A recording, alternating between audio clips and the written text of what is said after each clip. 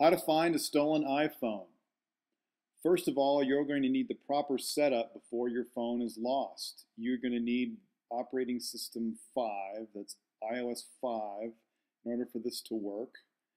And iCloud needs to be activated, so you can go into your settings, find iCloud, click on that and make sure that the Find My iPhone button is selected to on, or this won't work. If you lose your iPhone, your first option is to go to iCloud.com. Sign in using your Apple ID and password.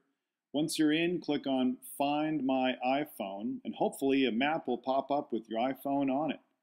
If it's nearby, you can click on Info and have it play a sound or send a message. If it's far away, you can remote lock it, remote wipe it, and if it hasn't been found yet, you can set up so that you get an email notification once it's found.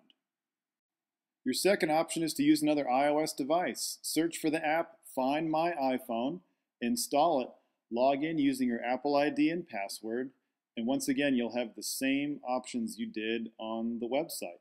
But hopefully your phone will pop up on a map. As my wife's did here, you can see I zoomed in and it appears her phone is in the center of this trailer.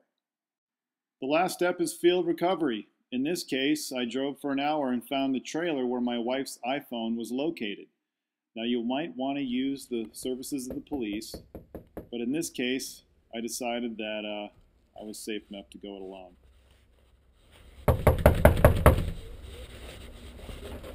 Hola, hello. I think my wife's phone is here. El teléfono, mi esposa, pienso que está aquí.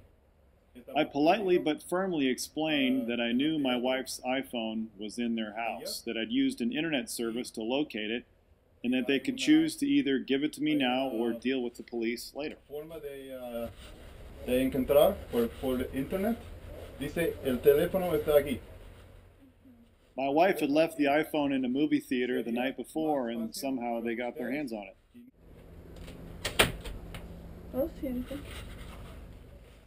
Simple as that. Problem solved, and I return home a hero. Thanks, Apple.